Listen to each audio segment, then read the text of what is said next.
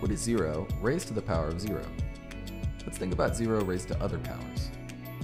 0 to the third power is 0, 0 to the second power is 0, and 0 to the first power is also 0. If we follow the positive exponents, it seems like 0 raised to the power of 0 should be 0.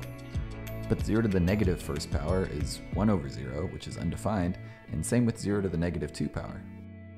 But the negative exponents imply 0 raised to the power of 0 should be undefined. Let's attack this from a different angle. Other numbers raised to 0 equal 1.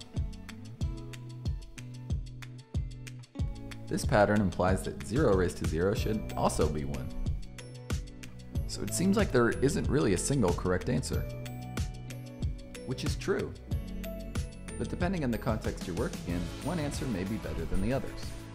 The best definition should be consistent, reduce needless complexity, and be useful. Most mathematicians agree that in many cases, 1 is the best definition.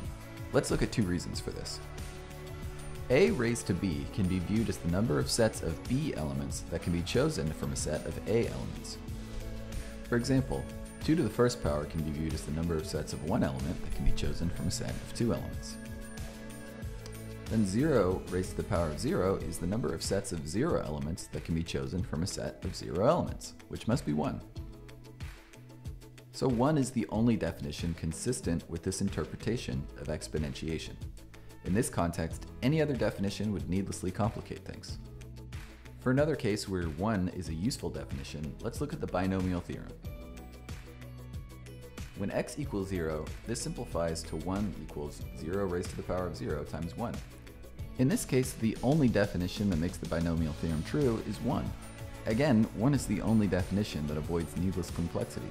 However, depending on the type of math you're doing, 1 may not always be the best definition. For example, let's look at some limits. The limit of a function at point A is the value the function approaches as its input approaches A. We're interested in limits of the form 0 raised to 0 when x equals 0. A simple one is the limit of x raised to the power of 0 as x approaches 0. Since x raised to 0 is 1 at all other points, its limit at 0 is 1 as well. This seems to confirm that 0 raised to 0 is 1, but there are other limits of the same form with different values. The limit of 0 raised to x from the right is 0, and from the left it's undefined. And other limits of the form 0 raised to 0 can be any value, like this one, which is e. These conflicts are good reasons to call 0 raised to 0 an indeterminate form, or undefined, when you're dealing with limits. These are the only definitions that are consistent with the way we define limits. So what is 0 raised to 0? It depends. Often 1 is the best answer. But when dealing with limits, undefined or indeterminate form is more sensible.